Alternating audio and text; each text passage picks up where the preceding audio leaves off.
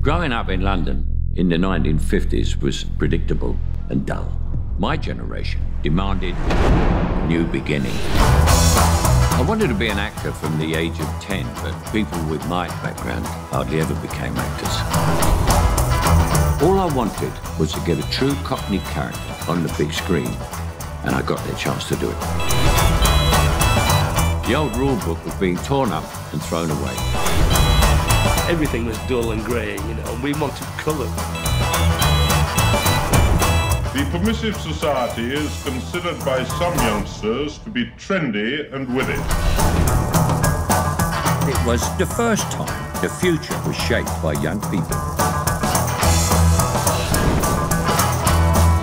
They've got all these rules of how to live, and it's just not true anymore.